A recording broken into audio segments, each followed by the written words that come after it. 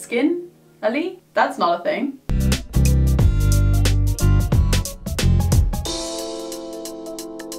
Hi guys, this is Rose and welcome back to my channel. So I get a lot of DMs about 10-step skincare routines, like do I need one, what products should I use, what order do I use them in? And my response nearly every single time is no, it's not necessary. You can have a great routine with just like 4 or 5 steps. But what a 10-step Korean skincare routine will do, and what it really is for, is to help you get the most out of your skincare, but also reap the best rewards from your skin. And there is a lot of science and like logic behind why the 10-step Korean skincare routine exists. Like, it does get the best out of your skin, and each of those steps helps the other improve your skin, if that makes any sense. It all works together to create, hopefully, a beautiful product. But I understand that it can be quite intimidating, and especially for people with sensitive skin, because the market of products that you can actually buy is pretty narrow, and so it's very difficult to kind of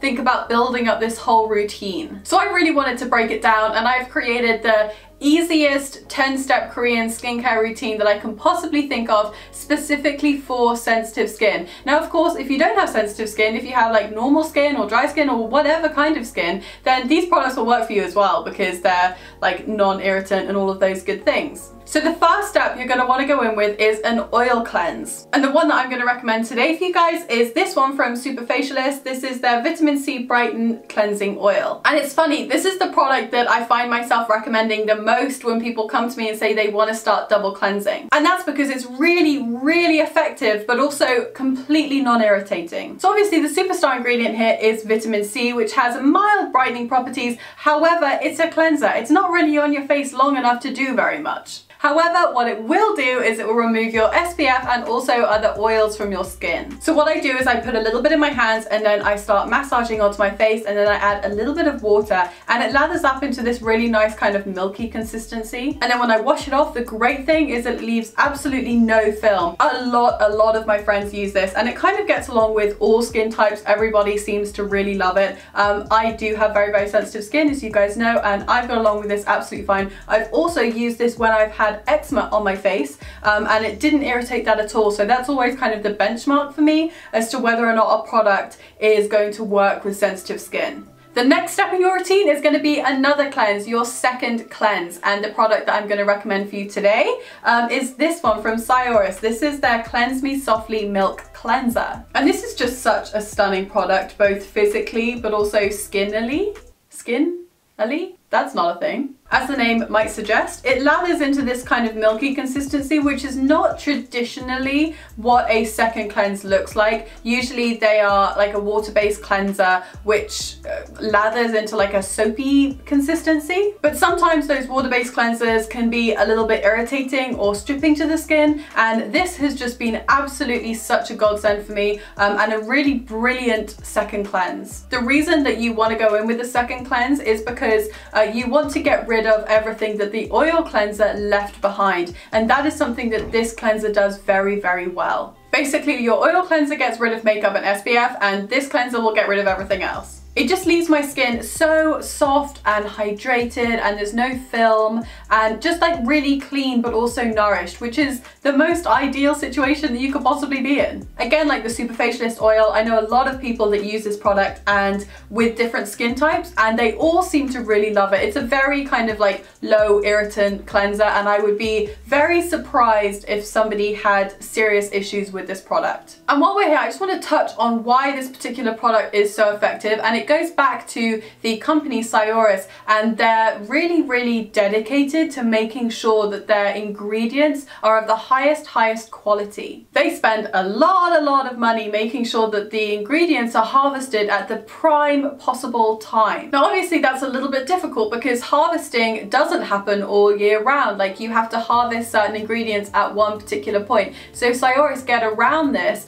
by changing up the formulas very slightly throughout the seasonal changes, which I think is really interesting, because not only is it really great for the environment, but also it means that you're guaranteed that your ingredients in the products that you buy are of the highest quality, which I just think is really cool. Like, even if it costs them a little bit more money, their like dedication to like quality is like very applaudable and highly recommend. So now we're on to step 3, and that is exfoliating your face. And today I'm actually going to suggest an exfoliating mask because that is the gentlest way that I know to properly exfoliate your face. And the one I'm going to recommend today is this one from Innisfree. It is very, very famous, so you guys probably know all about it, but it is the Jeju Volcanic Pore Clay Mask. Now what I particularly love about this clay mask is how gentle and nourishing it is on my face. Sometimes clay masks can be a little bit drying, but this one is basically the complete opposite. It's actually very hydrating to my skin, and when I wash it off, my skin always feels like very soft and plump and just like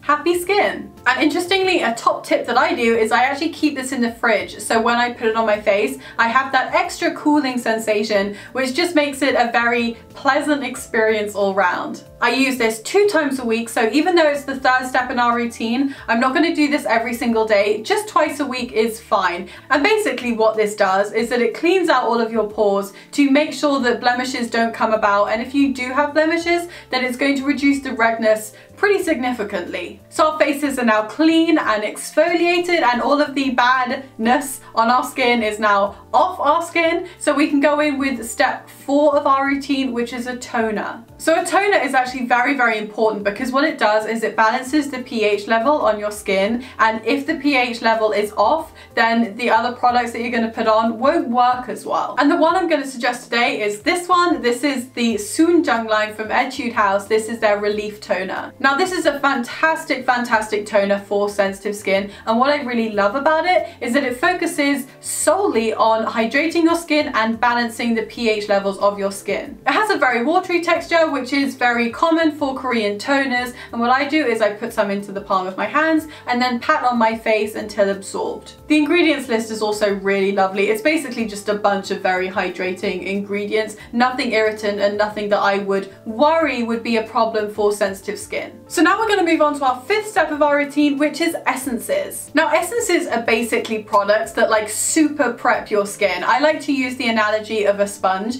Like, you know how you run water on a dry sponge and it doesn't really absorb very well. However, if you run water on a slightly damp sponge, then all of the water gets absorbed really beautifully and it's great.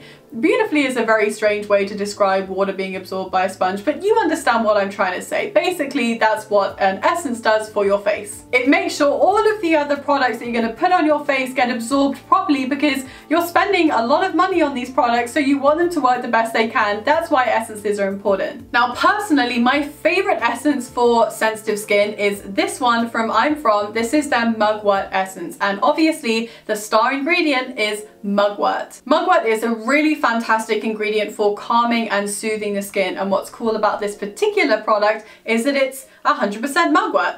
There's nothing else. For me, I get a lot of angry red skin because my skin just hates everything pretty much, very similar to me as a person. So this is an essence that really helps talk it off the ledge, calm it down a little bit. I actually talked a lot about the benefits of mugwort and a lot of other ingredients in my how to reduce redness video, which I will link somewhere here so you can go and check that out. But basically it's just a really fantastic, lovely essence to use and definitely reduces redness pretty significantly on my skin. So now that we've prepped our skin, we're going to start treating our skin with our 6th step, and that is serums and ampules. However, before we start talking about serums and ampules, I just want to put it out there that they are very, very personal products because everybody has different types of skin and everybody has different skin concerns and issues, and you need to choose serums and ampules that target those issues. Even if a serum or ampule is really, really great for sensitive skin, if it targets an issue that you don't have, like acne or scarring, then there's not a huge amount of point in using it because you're not getting the full benefits. However, having said that, there are a couple that I am going to recommend today which are my favorites. First one is this one from the Plant Base. This is their Time Stop Collagen Ampule. Now, I consider myself a young human person.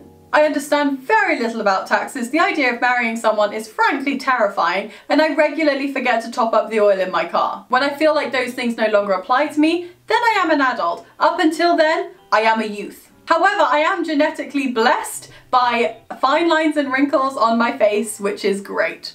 I love it. The ones on my forehead are thanks to a strangely expressive forehead, and the ones around my eyes are because God thought it would be fun for me to look like a naked mole rat. I don't know, but they're there. And this is the ampule that I use to look less like a naked mole rat. It has a fantastic consistency, it absorbs really beautifully into my skin, and best of all, it works superbly. The main ingredient in this is mushroom, which helps to stimulate the production of collagen, which plumps fine lines and wrinkles. Another thing that's really fantastic is the ingredients list is very non-irritant. There's no fragrance, there's no alcohol, there's no other ingredients that I would be slightly worried about, and for me it has just worked beautifully. Now this next product I'm going to talk about is one that I would suggest to people if they are currently dealing with irritation. It's from Be Plain, and this is their Seekerful Ampule. Now, as the name may suggest, the main ingredient in this is Centella asiatica, fantastic for soothing and calming the skin. Fun fact, this is one of the top 3 most popular serums slash ampules in all of South Korea at the moment. So if you particularly enjoy riding those trend waves, then get out your surfboard. I hate myself, that was a dreadful joke. Please just ignore me. This is a very, very good ampule. It's just beautiful, and I really, really like it, and I would definitely recommend it if you have sensitive skin. So now we're on step 7 of our 10-step Korean skincare routine, and we're gonna go in with one of my all-time favorite products, type of product I should say, sheet masks. So sheet masks are very similar to serums and ampules in that they're made up of very concentrated, potent ingredients that are used to treat your skin. And there are so many options for sheet masks when it comes to sensitive skin, so many. However, one of my all-time favorites is this one. It's from CNP Laboratory. This is their Quick Soothing SOS Mask. It's actually a pretty unique mask in that it actually has 2 steps. So the first step is that you use the ampule and then you go in with the sheet mask. It's got a great bunch of ingredients, lovely humectants like glycerin and butylene glycol, but also niacinamide, which we know is a fantastic ingredient, especially for brightening the skin. But what's absolutely key, especially when we're talking about sensitive skin, is that it also contains willow bark, which is a fantastic anti-inflammatory and soothing ingredient. This is definitely one of my top 5 favorite sheet masks ever, which is quite a statement and definitely one I go for if my skin is feeling a little bit sensitive. So moving on to step 8, that's not 8, that's 10. Moving on to step 8, we're gonna go in with a moisturizer. So the one I'm gonna recommend to you guys today is from Dr. G. This is their Red Blemish Clear Soothing Cream, and it is just one of my holy grail products. I am completely and utterly, madly devoted to this moisturizer. It's super hydrating, but also specifically formulated to help get rid of redness and irritation, which is fantastic for people with sensitive skin because those are issues that a lot of you guys deal with as well. This is actually a very lightweight gel that I feel absorbs really beautifully into my skin and doesn't feel oily or greasy. Also, in terms of ingredients, it's got lovely stuff in there, like niacinamide to brighten your skin, but also Centella asiatica, my most loyal and trustworthy friend. I use this all year round, and I would definitely highly recommend this if you have sensitive skin, because for me anyway, it's been a lifesaver and I just adore it. So now we're going to move on to step 9/10, and this step depends completely on what time of the day you're doing the routine. So if you're doing this in the morning, then you're going to want to go in with an SPF. Now, sunscreens are really tricky for people with sensitive skin because so often they include fragrance within the formulations. Now, not everyone with sensitive skin is allergic to fragrance. However, I would say the vast majority of people with very sensitive skin do have some kind of irritation when it comes to fragrance. Therefore, because this is a routine designed to be almost foolproof for people with sensitive skin, I want to go with an SPF that doesn't include fragrance. And the one I'm going to recommend to you guys is actually not this one. So why am I holding it up? I'm holding it up because the one I want to recommend is the sister slash brother of this SPF. The product I'm referring to is from Purito, their Centella Green Level Safe Sun Unscented is the one that I want to recommend. Not that this one is going to be irritating. For me, it's not irritating at all. However, for some people, it might be a little bit irritating. The really cool thing about this product line is that it contains Centella asiatica, which I will not bore you with, I promise you, but you guys know what's great about Centella asiatica. I think it's a really lovely sunscreen. It delivers fantastic protection and isn't oily or greasy or any of those things. It's just really beautiful. And so finally, guys, we're on to our last step, which is what you're going to want to do in the evening time, and that is use a sleeping mask. Now I just want to address a slight misconception when it comes to sensitive skin, that you always have to placate sensitive skin and you can't really work towards improving your skin, because every time you do that your skin reacts and it's all just a nightmare and you regret it immediately. Believe me, I get you, I have been there. Every single time you try a new product or you try to do something a little bit radical with your skin, then it just goes red and inflamed and you get blemishes and it's all dreadful. However, that is not always the case. There are certain ingredients and there are certain products that you can use that will very gently and smoothly allow you over a large period of time to improve your skin. And this sleeping mask is a product that for me has been absolutely fantastic in achieving that very kind of gradual improvement. This is from CosRx. This is their Ultimate Nourishing Rice Overnight Spa Mask. Now obviously the key ingredient here is rice, which has been used by Asian women for years to improve the health of their skin and their hair. And what it is a fantastic brightening ingredient. So if you use this over a couple of months or maybe half a year, then you will definitely notice an increase in the health of your skin, the brightness of your skin and the tone of your skin. For example, I used to have really awful hyperpigmentation and scarring here, and I never really thought I'd be able to find a product that would like attack it and improve it as well as it possibly could. But this one has definitely made a huge change in my skin tone. The rest of the ingredients are fab. There's nothing that I would think would be at all irritating. There's no alcohol, there's no fragrance, none of those gross things that we don't really want to go towards when we have sensitive skin. And also the texture is really nice. It's very light and non-oily and non-greasy, which I love in a sleeping mask. So guys, that is the end of our 10-step Korean skincare routine. I am very confident in the products that I have referred you to today, especially if you have sensitive skin. I would definitely put money on these not hurting your skin.